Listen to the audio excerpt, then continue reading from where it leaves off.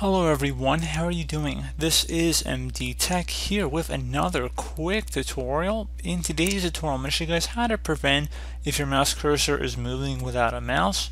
So if you notice that you're not doing anything with your cursor, but you notice your arrow keys are moving your mouse around on your screen, in today's tutorial I'm going to show you guys how to hopefully turn that off and resolve your problem.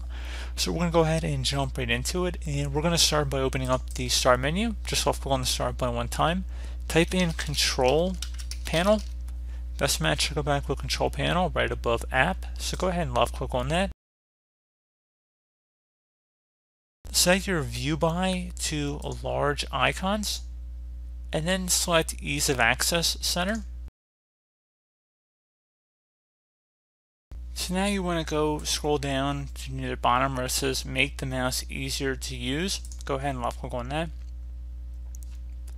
If where it says turn on mouse keys is checkmarked in here, you want to uncheck it and then select apply and OK.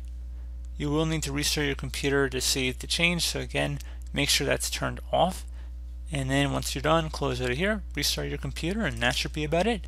So as always, thank you guys for watching this brief tutorial. I do hope I was able to help you out, and I do look forward to catching you all in the next tutorial. Goodbye.